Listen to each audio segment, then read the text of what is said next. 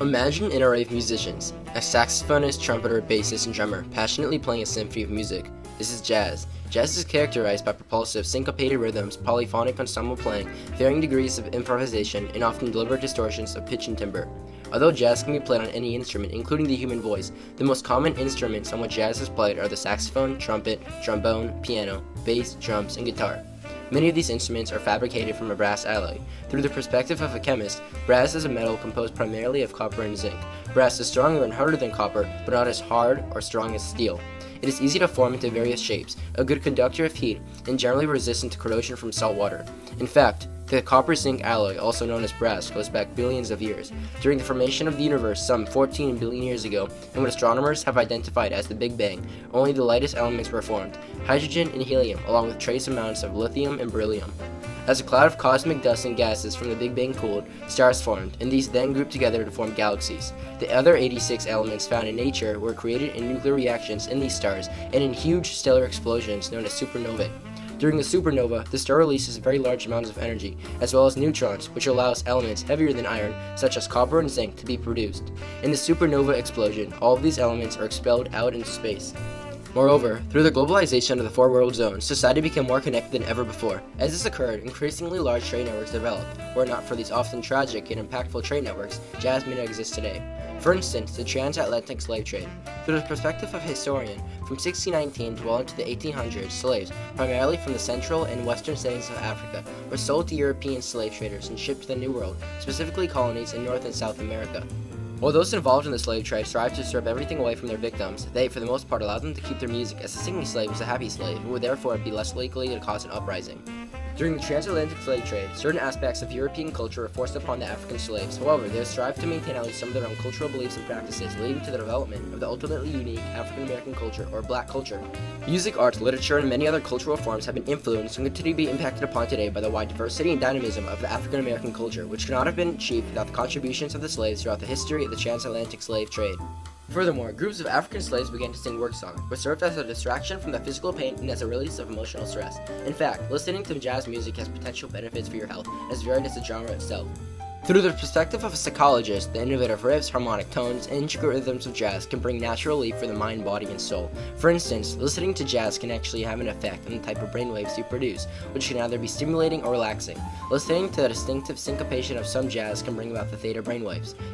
Additionally, because stress is the root of many health problems, the relaxing effects of jazz music can have incredible healing influences. It physically changes the human body as it lowers our heart and respiratory rate. Studies pertaining to the field of biology have shown that upbeat music such as jazz can lower blood pressure by causing blood vessels to expand by up to 30%. Also, listening to jazz for 30 minutes has been proven to boost immunoglobulin A, also known as IgA levels. IgA resides in the mucous linings of the body and acts as an antibody, preventing viruses. On a side note, the Industrial Revolution originating in Europe from 1780s to the 1840s impacted many and led to a new improved world. The Industrial Revolution significantly changed jazz due to the concept of interchangeable parts. The concept of interchangeable parts was originally used in the weapons industry, enabling unskilled workers to produce large quantities of weapons faster and at lower costs. It also made the repair replacement of parts infinitely easier. As time progressed, the concept of interchangeable parts was applied to the mass production of instruments such as saxophones. Due to the concept of interchangeable parts, jazz instruments such as the saxophone manufactured more quickly. Furthermore, while it's feasible to connect revolutions of society with revolutions of sound, most jazz musicians have a tendency of avoiding overt socio-political statements. Jazz was initially a subversive music, particularly with regards to oppressive or totalitarian regimes. Amid Soviet times, jazz generally was an underground music. There was virtually no jazz on the Melodia label, a major record company of the Soviet Union, and no jazz clubs, concerts, or festivals to hear the music in a live setting. As previously mentioned, times are different and what jazz represents in various cultures has changed over the span of only a few generations. At the point when jazz was first introduced onto the world, it was a revelation, a blessing composed by African American musicians.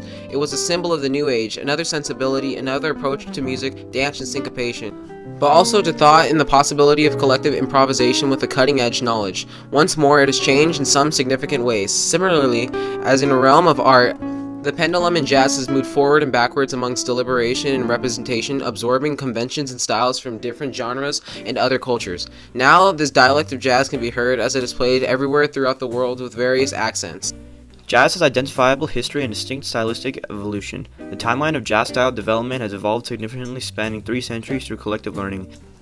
Collective learning, being the ability of a species to retain more information with one generation than is lost by the next, is what has transformed African rhythms into syncopated rhythms, polyphonic ensemble playing, varying degrees of improvisation, and often deliberate distortions of pitch and timbre we know as jazz.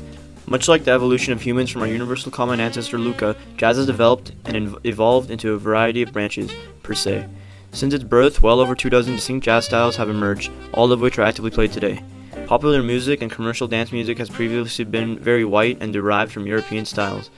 But with the rise of ragtime, blues, and jazz, a black approach to rhythm and harmony began to seep in. In the 1920s in the US, it was Prohibition times. This time, also known as the Roaring Twenties, was marked by a modernist sensibility in the arts, especially after the World War when things were changing at a very fast rate. It meant something different in the 30s to 50s, and especially in the late 50s to 70s, when some musicians expressed political statements with their music. These were explicit musical statements about segregation and civil rights. During the 1980s, the jazz timeline continued to evolve on a somewhat lateral direction with a multitude of influences, the most significant of which was the retro-surfacing of its own roots and styles. With an emergence of innovative young players revitalizing the creative spirits and the consistent increase of jazz purists from the USA, Europe, and abroad, the necessary energy and passion for creativity has continued to grow. Except for possibility of jazz rap, M-bass, and the European house dance music, significant change in the timeline of jazz style has not occurred since. The variety of jazz styles, however, couldn't have just appeared out of nowhere. Certain artists needed to pioneer these styles or genres, and through their success, these genres were crafted and gained popularity. The biggest names of the jazz age, past, present, and future, can be measured by their popularity, innovation, originality, and success. Miles Davis, Louis Armstrong, Duke Ellington, John Coltrane, Ella Fitzgerald, Charlie Parker, Billie Holiday, Thelonious Monk, Bill Evans, and Oscar Peterson are only a few of jazz's most popular musicians. These men and women crafted the modern concept of jazz through hard work and determination for their craft, and chances are these pioneers have graced your ears before if you are anything of a fan to jazz music. Born of African rhythm, the spiritual call and response, and other American musical traditions, jazz was the dominant influence on this country's popular music. Given jazz's extensive history, one thing is for sure. Jazz remains America's only original living art form. Today, its influence envelops the globe. It's expressive, it's enriching. Call it what you like, jazz is here to stay.